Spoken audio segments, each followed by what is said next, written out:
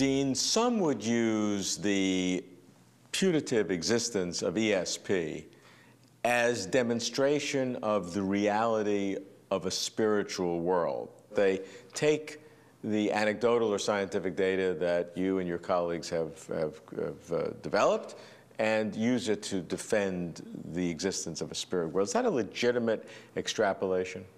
I think it's useful to look at where the modern experimental study of ESP came from. It came from people who were trying to study whether mediums were talking to dead people. So, I mean, it came out of a tradition where people assumed that there was some kind of a spiritual world.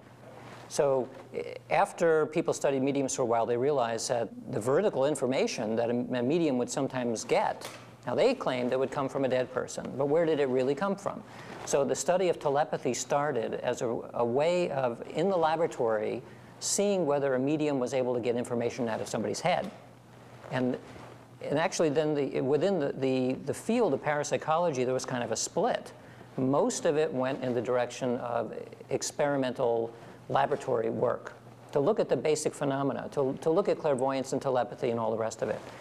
And a subshoot of it continued looking at mediumship in more and more refined and sophisticated ways to see if, through very complicated designs, you can get evidence for some kind of independent entity.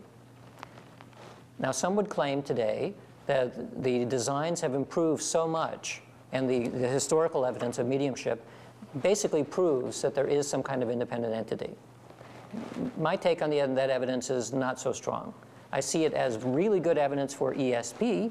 There's some kind of information transfer, but it is not clear to me that it is coming from dead people.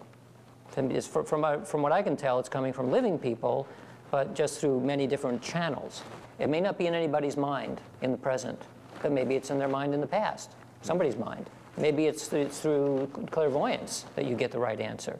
So as soon as you open the possibility that it's not just mind to mind, but it's mind to who knows where, then the possibility of getting information that will match suddenly goes up. Well, and also then the likelihood of coming up with a definitive explanation of what it is goes down, because you're really unable ever, it would seem, to say that there really is some disembodied spirit. You can not say that because that information could come from all sorts of different ways. I know the ESP literature pretty well. I know the mediumship literature reasonably well. And in my evaluation of both branches, I fully accept that there's information transferring in some strange way, that mediums can do that. But I see them more as a specialized type of psychic, doing things with living people. And I'm not completely convinced personally that the survivor issue is solved. So how then do you look at ESP as a potential window on another kind of level of existence? Well, what it does is it creates a plausibility argument.